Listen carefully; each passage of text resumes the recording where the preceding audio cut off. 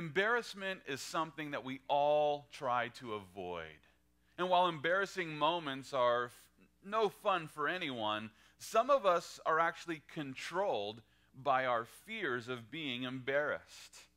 For example, some people, they actually refuse to eat in public places simply because they're afraid of what others might think about their eating habits. Or maybe it's because they just don't want to risk that embarrassing chive stuck in the teeth problem.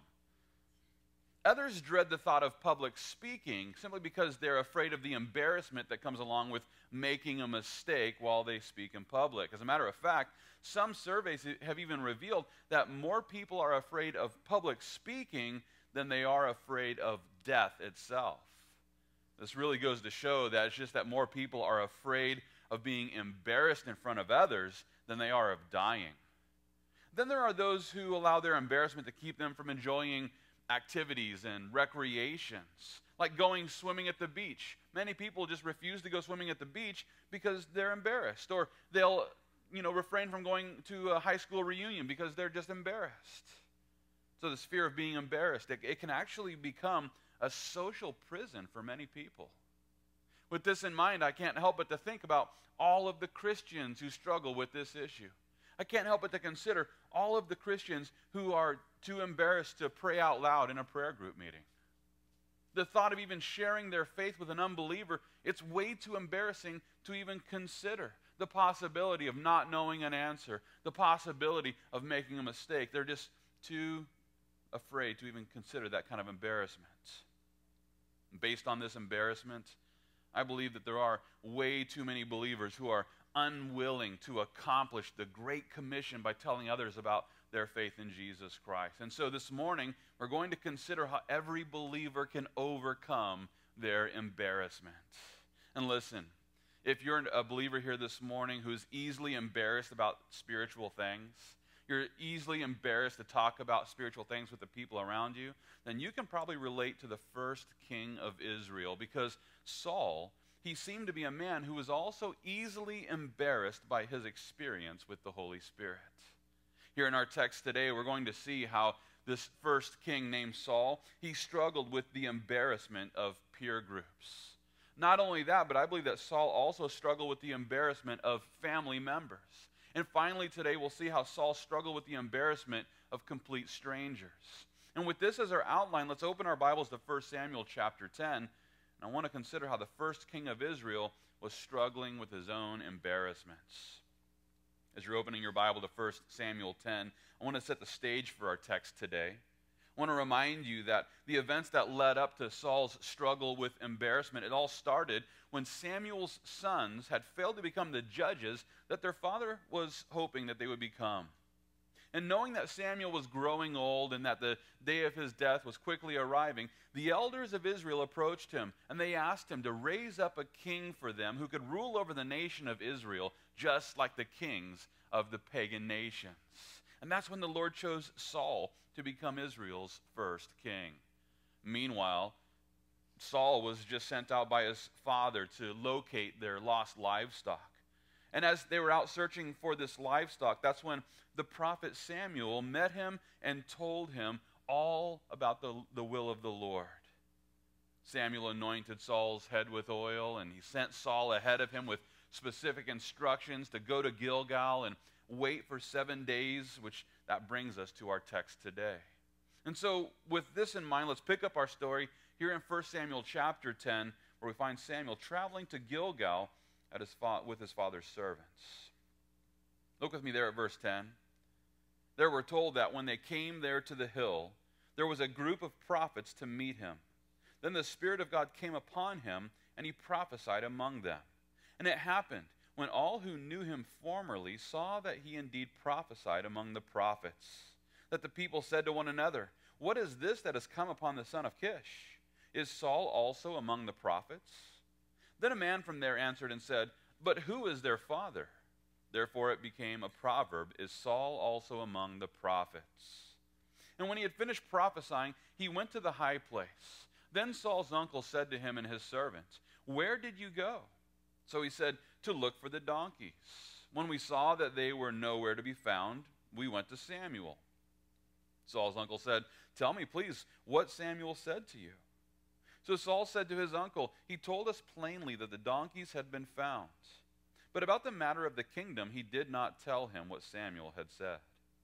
Then Samuel called the people together to the Lord at Mizpah and said to the children of Israel, "Thus says the Lord God of Israel, I brought up Israel out of Egypt and delivered you from the hand of the Egyptians and from the hand of all kingdoms and from those who oppressed you. But you have today rejected your God, who himself saved you from all your adversities and your tribulations. And you have said to him, 'No, set us a king over us.' Now therefore present yourselves before the Lord by your tribes and your clans." And when Samuel had caused all the tribes of Israel to come near, the tribe of Benjamin was chosen. And when he had caused the tribe of Benjamin to come near by their families, the family of Matri was chosen, and Saul the son of Kish was chosen. But when they sought him, he could not be found. Therefore they inquired of the Lord further, "Has the man come here yet?" And the Lord answered, "There he is, hidden among the equipment." So they ran and brought him from there, and when he stood among the people, he was taller than any of the people from his shoulders upward. Samuel said to all the people, "Do you see him whom the Lord has chosen, that there is no one like him among all the people?" So all the people shouted and said, "Long live the king." Then Samuel explained to the people the behavior of royalty, and wrote it in a book, and laid it up before the Lord. And Samuel sent all the people away, every man to his house. Well, here in our text today, we find Saul struggling with the embarrassment that came along with explaining the Lord's calling to others. And I'm guessing that Saul hadn't really grown up a religious fellow. Chances are he just kind of spent his time on his father's farm tending, the livestock and whatnot. Sure, he probably went to the synagogue every Sabbath.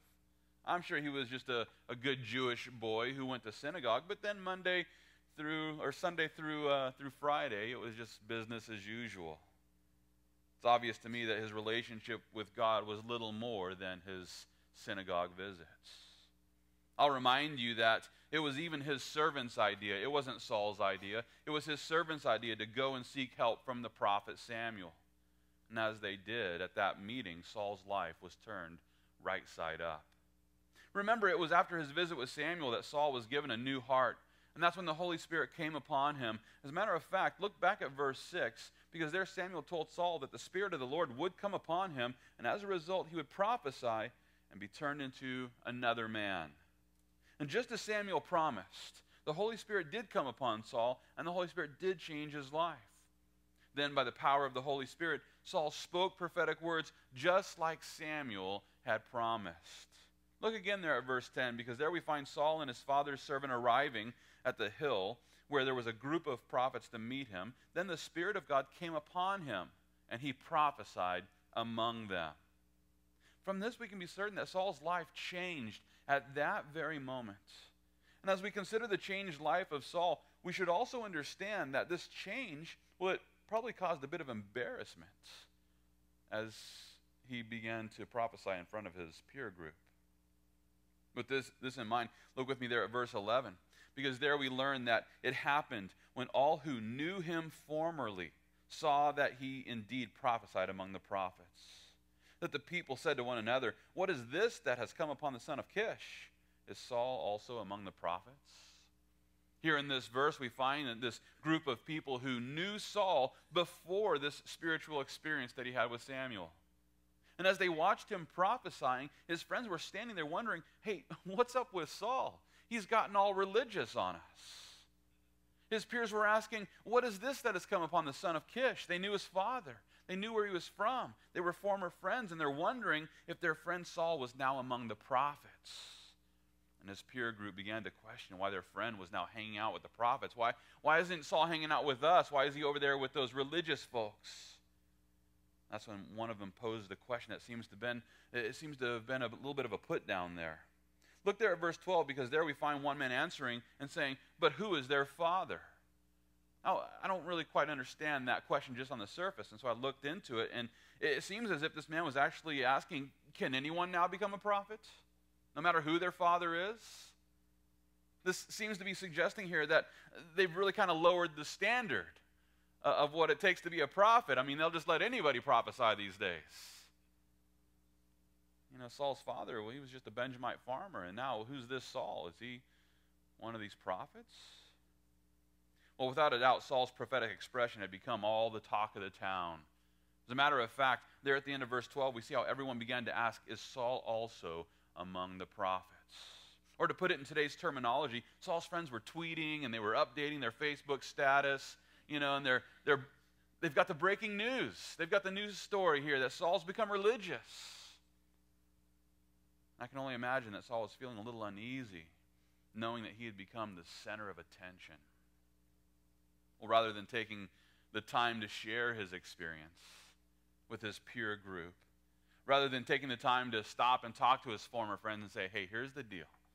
Here's what's going on in my life. No, he didn't do that. Saul decided to make a hasty escape. With this in mind, look with me there again at verse 13, because there we learn that when he had finished prophesying, he went to the high place. He didn't stop to talk. No, he was out of there. As soon as he could go, Saul left the city, and he wanted to just avoid the scrutiny of his friends, and he made a beeline for that one place that he knew that his spiritual calling would be accepted. He went to the high place where people would go to worship the Lord.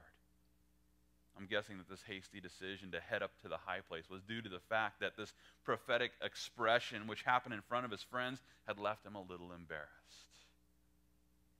It was probably much easier to just leave than to stick around and explain this new spiritual calling to his peer group.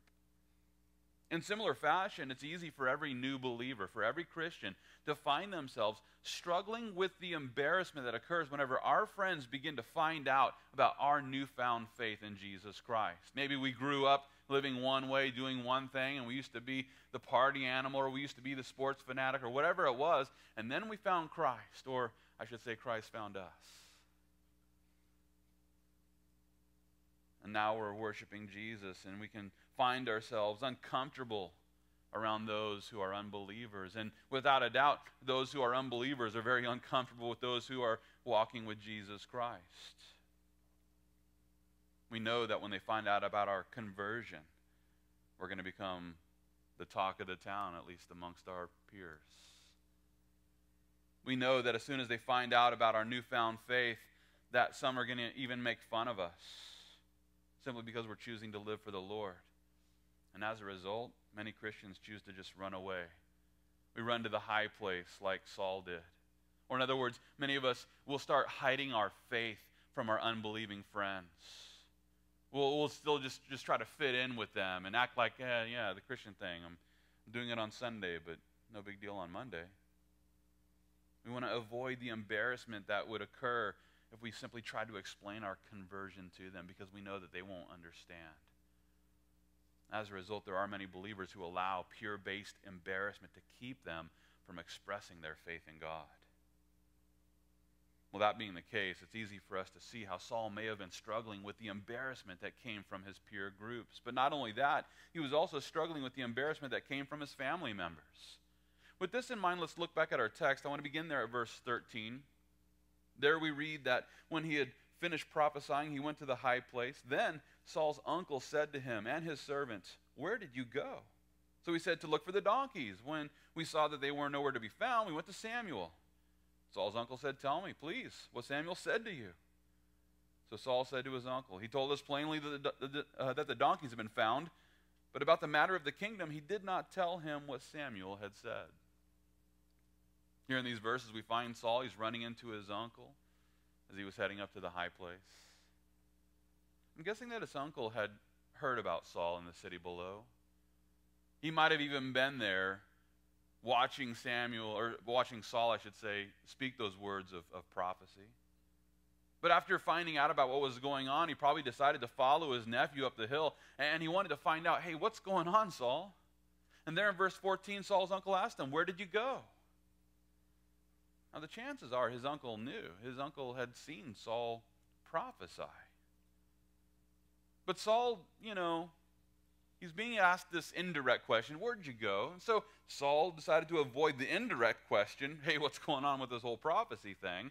And he decided to just answer the direct question by simply saying, "Hey, look, we went to look for the donkeys.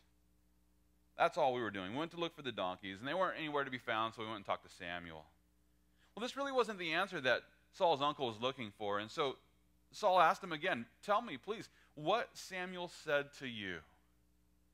Now he's getting down to the point. He's saying, hey, what happened? You left to look for the livestock, and you were just, the farm kid from the other side of town, but now you've come back and you're hanging out with the prophets and you're prophesying. What's going on? Tell me what Samuel said to you. Now, Saul could have told his uncle all about the way that Samuel anointed him to become the future king of Israel. And he could have talked about the way that the Holy Spirit came upon him and gave him a new heart, empowered him, and given him the gift of prophecy. But he didn't talk about any of that. And rather than focusing on the obvious elephant in the room, Saul simply told his uncle that Samuel told them plainly that the donkeys had been found. Now, that's a huge omission of information there. Saul said nothing about his spiritual experience. Saul said nothing about his kingly calling. And as we consider this huge omission of information, it's pretty obvious to me that Saul was struggling with familial embarrassment as his uncle sought to understand this buzz about town and how he was prophesying with the prophets. And it's in similar fashion that there are many new believers who find themselves struggling to explain the changes in their life to those family members who are now asking about their newfound faith.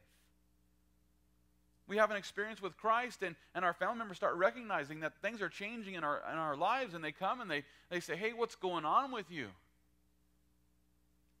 But maybe we're just too embarrassed to tell them. And like Saul, who seemed to be a bit embarrassed about this spiritual experience that he's had, Christians can also struggle with the embarrassment of explaining these events surrounding their conversion simply because we assume that they just won't understand.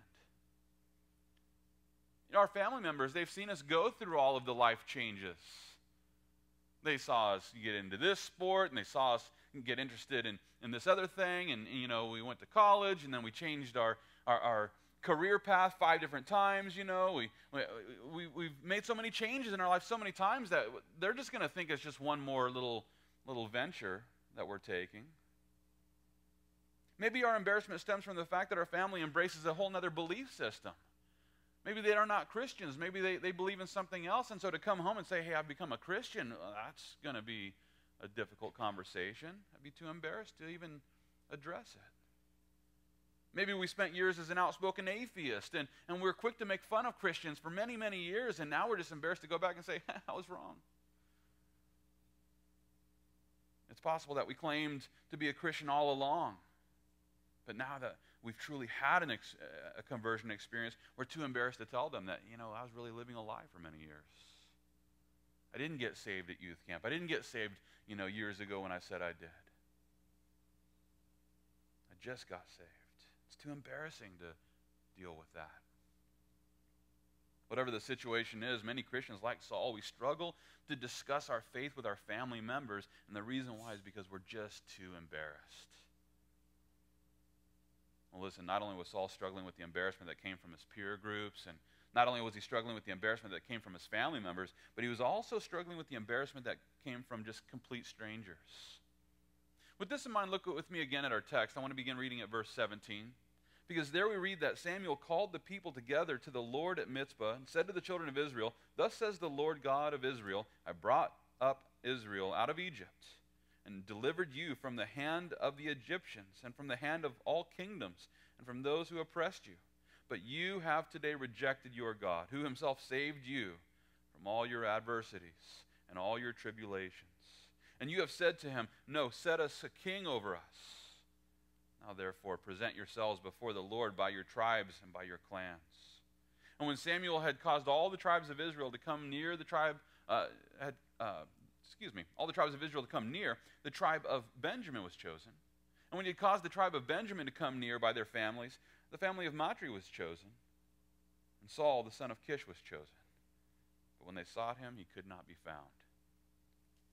Here in these verses, we find the prophet Samuel gathering all of the people to that city of Mizpah. And I'll remind you that Mizpah was to Israel what Austin is to Texas because of its centralized location. Mizpah was right there in the middle of Israel, and so coming to that centralized location was easy for every tribe. And as all these people were gathered together there in Mizpah, they came to hear the word of the Lord through the prophet Samuel. Samuel began by reminding them that the Lord was only providing them with a king because this is what they were asking for. It was really just kind of a rejection of God. And they wanted this human king to rule over them, and so God was like, okay, it's within my permissive will, certainly not my perfect will, but since you asked, I'll give him to you. And after reminding them that this king was their idea, Samuel went on to reveal the identity of their king. And rather than simply announcing Saul as their king, I think that Samuel seemed to have a flair for the dramatic. He decided to reveal Israel's king through this process of elimination, and he lined up all 12 tribes, and he said, 11 you? No, but Benjamin. Matter of fact, look there at verse 20 where we learn that Samuel had caused all the tribes of Israel to come near, and the tribe of Benjamin was chosen. And so he eliminated 11 of the tribes, and it was the tribe of Benjamin that this king would come from. And then Samuel narrowed it down even further to one family within the tribe of Benjamin. Look there at verse 21 where we learn that Samuel had caused the tribe of Benjamin to come near by their families, and the family of Matri was chosen. So once again, Samuel eliminated all the majority of the Israelites there by revealing that their king would come from a specific family within the tribe of Benjamin. And that's when Samuel revealed the name of their king. Look there at the second half of verse 21, because Samuel revealed there that it was Saul, the son of Kish, who was chosen. Unfortunately, after he was named, they sought him, but he couldn't be found. Well, in other words, the king was hiding. And I believe it was because he was too embarrassed to show up at his own crowning. As a matter of fact, look with me there at verse 22, where we learn that they inquired of the Lord further, "Has the man come here yet?" And the Lord answered, "There he is, hidden among the equipment." So they ran and brought him from there, and when he stood among the people, he was taller than any of the people from his shoulders upward. Samuel said to all the people, "Do you see him?" They're like, "How can we not? He's taller than everyone else." "Do you see him whom the Lord has chosen? But there is no one like him among all the people." So all the people shouted and said, "Long live the king." Then Samuel explained to the people the behavior of royalty and wrote it in a book and laid it up before the Lord. And Samuel sent all the people away, every man to his house. Well, here in these verses, we find Saul hiding in the equipment. Whereas the translators of the New Living Translation put it, Saul was hiding among the baggage. Imagine for a moment all of these Israelites from every city in Israel arriving there at Mizpah. And if you've ever taken trips with your family, I mean, you know how much luggage you're carrying with you. Without question, each tribe probably had a caravan of donkeys and carts and all of the gear and equipment and baggage that they needed for this journey. So I imagine that each tribe had a pretty large stockpile of stuff. Each tribe had a pretty large pile of baggage with them. And as Samuel called for Saul so that he might anoint him the king of Israel, Saul was so embarrassed that he was over there hiding himself among all the baggage from the nation of Benjamin. Now, for a moment, just imagine. Place yourself in Saul's shoes. Imagine being some nobody kid from some small town in Israel. You're taller than everyone else, and so chances are you were made fun of as you were growing up. And from out of nowhere, you went to go find some lost livestock, and you met a prophet who's ready to stand you up in front of the entire nation filled with people you've never met before and declare you to be the sovereign ruler over all these people. Now, if you're thinking, yeah, that'd be awesome, you don't get it. This is scary stuff. Because not only will you need to give an acceptance speech in front of all these people, but then as you begin to lead them, you'll be scrutinized by most and rejected by many, just like Moses was as he tried to lead the people. Now, in light of this enormous amount of pressure, is it any wonder that Saul decided to hide himself among the baggage? Is it any wonder that he wanted to avoid risking the embarrassment of being the first king to fail? And while the scale of our embarrassment is definitely much smaller than Saul's, there are many Christians here today who are hiding among their own baggage. We're hiding among our own baggage because we're too embarrassed to express our faith in front of complete strangers. We're unwilling to go do street evangelism. We're unwilling to share our faith with someone we've never met before because we've got too much baggage and we're too embarrassed. Now, in order to further explain what I mean by this, if you would turn with me to Matthew chapter 26. You see, it's in Matthew 26 that we find the Apostle Peter. He's struggling with his own embarrassments. You see, Peter, consider for a moment, he had his own fishing business. He's a self-made man. He's a burly guy. But he decided to put down his own company and walk away from it and follow this guy Jesus for 3 years. And the reason why he did this is because he truly believed that Jesus was in fact the promised Messiah, the one found in the Old Testament scriptures. He believed that Jesus was the Christ. But then came the night that he watched the Lord being placed under arrest. And I imagine at that moment in time, he began to experience a crisis of faith. Wait a minute. I gave up my business. I've been following this guy around for 3 years. I'm waiting for him to chase the Romans out of Israel and take the throne of David, and now he's under arrest? I'm sure he had a crisis of faith as he watched the man that he had followed for 3 years being led away in chains. And I'm guessing that Peter even began to struggle with the embarrassing feelings that maybe I've been following a phony this whole time. With this in mind, look with me there at Matthew 26, towards the end of the chapter there, beginning at verse 69. There Matthew tells us that Peter sat outside in the courtyard, and a servant girl came to him, saying, "You also were with Jesus of Galilee." But he denied it before them all, saying, "I do not know what you're saying." And when he had gone, when he had gone out to the gateway, another girl saw him and said to those who were there, "This fellow also was with Jesus of Nazareth." But again he denied with an oath, "I do not know the man." A little later, those who stood by came up and said to Peter, "Surely you also are one of them, for your speech betrays you." Then he began to curse and swear, saying, "I do not know the man." Immediately a rooster crowed. And Peter remembered the word of Jesus, who had said to him, "Before the rooster crows, you will deny me 3 times. So he went out and wept bitterly. Here in these verses, we find Peter denying Jesus 3 times just as the Lord told him he would. And his rejection of Jesus occurred simply because some complete strangers asked him if he knew Jesus. People he had never met before, just complete random strangers, and they're like, "Hey, don't you know Jesus? Weren't you hanging with Jesus?" And he was quick to respond, "No way, Jose. I don't know that guy." Well, it's possible that he was just trying to avoid arrest. That's what many believe.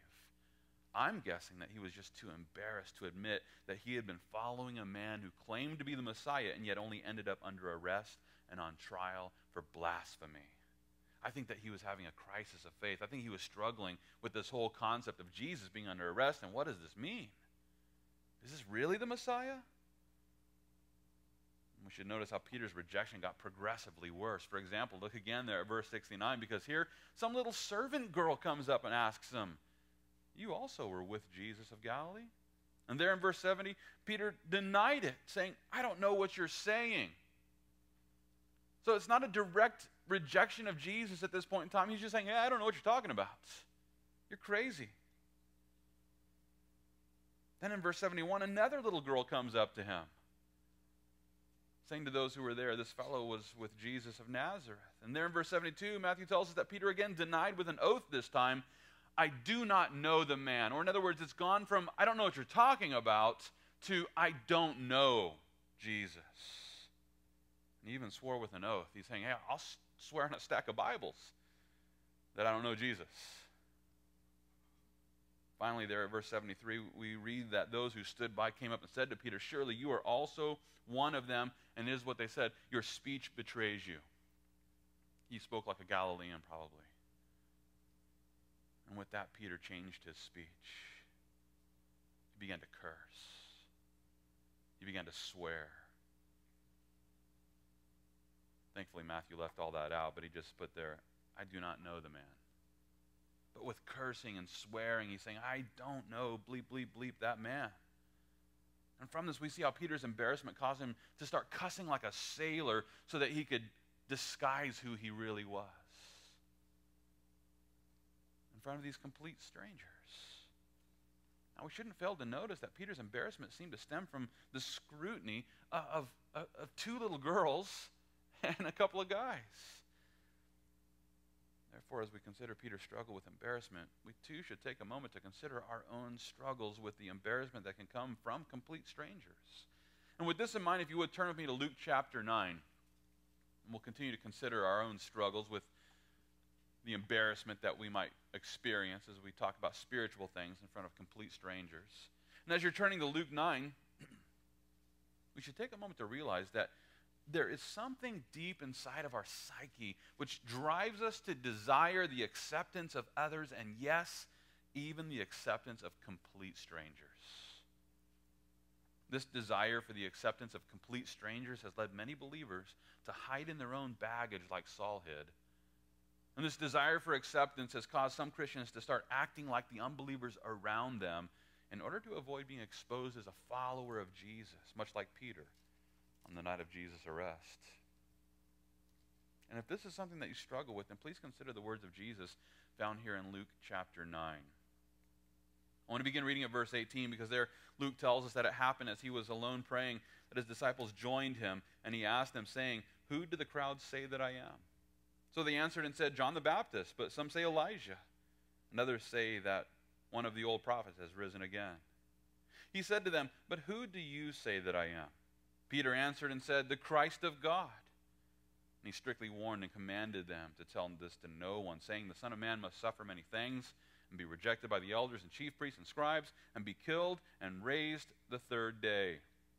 Then he said to them all, "If anyone desires to come after me, let him deny himself and take up his cross and follow me. For whoever desires to save his life will lose it, but whoever loses his life for my sake will save it. For what profit is it to a man if he gains the whole world and is himself destroyed or lost?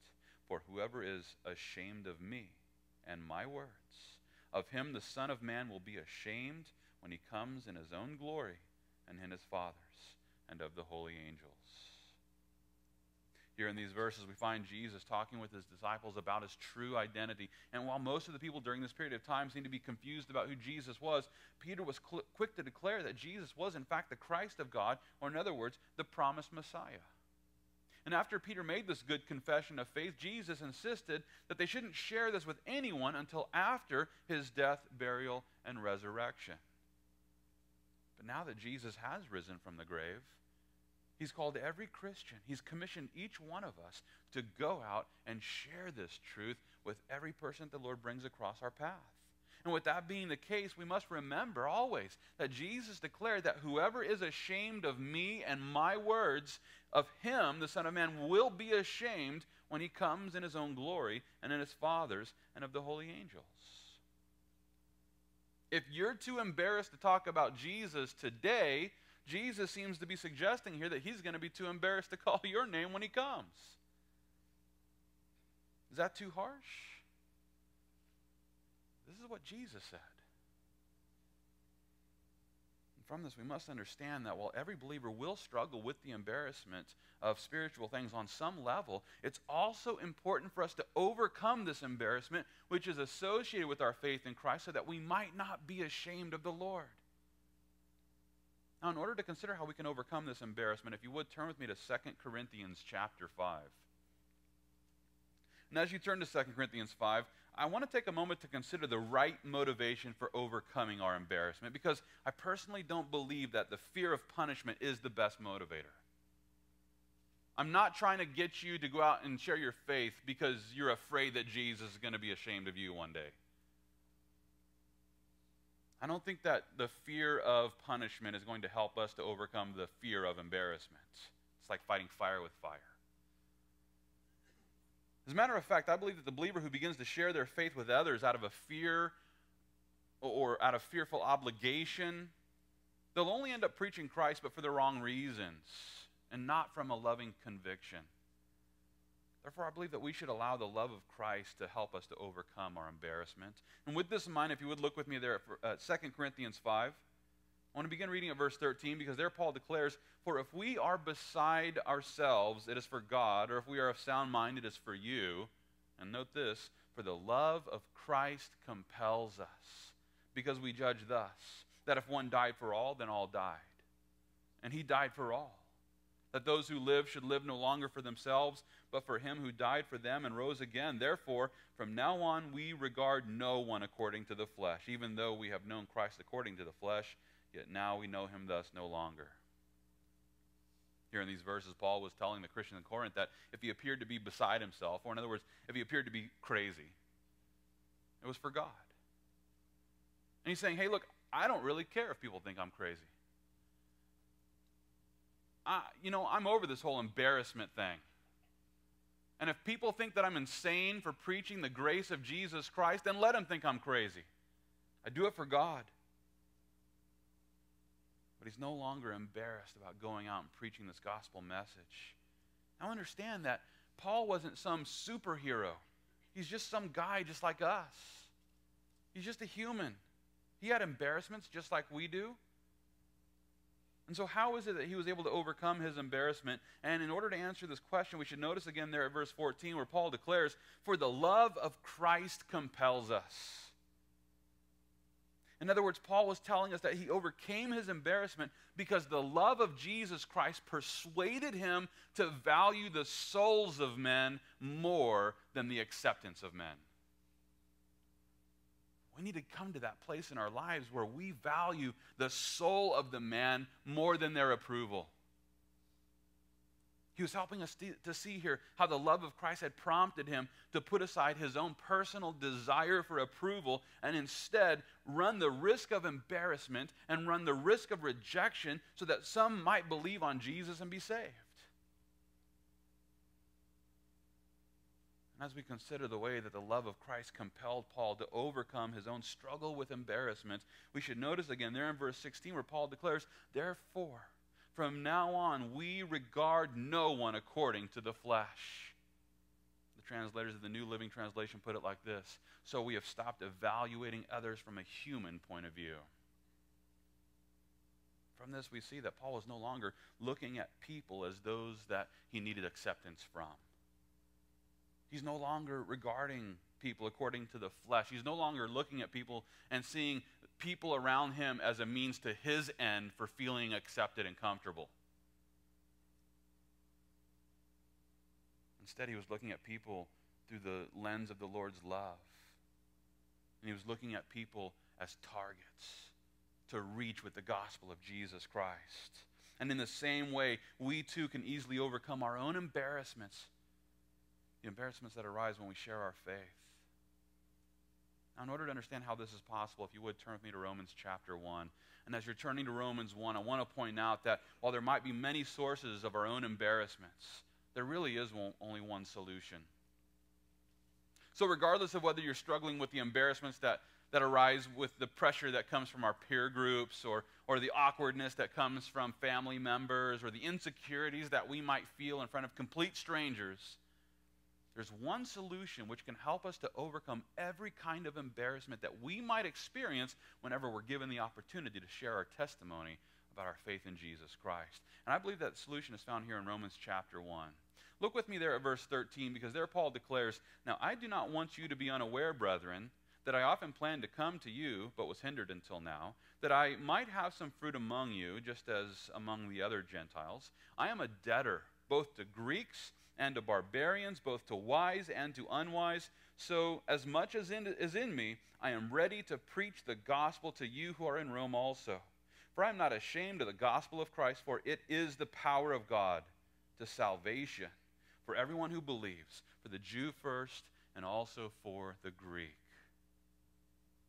Here in these verses, we find Paul putting the love of God into action. Back to the Corinthians, he was saying the love of Christ compels me. How does it compel him? It compels him to go and preach the gospel to every person, whether they're wise or unwise, whether they were a Greek or a full-blown barbarian. It didn't matter to Paul. The love of Christ compelled him to move forward and preach the gospel of Jesus Christ because it is the power of God for the salvation of those who believe.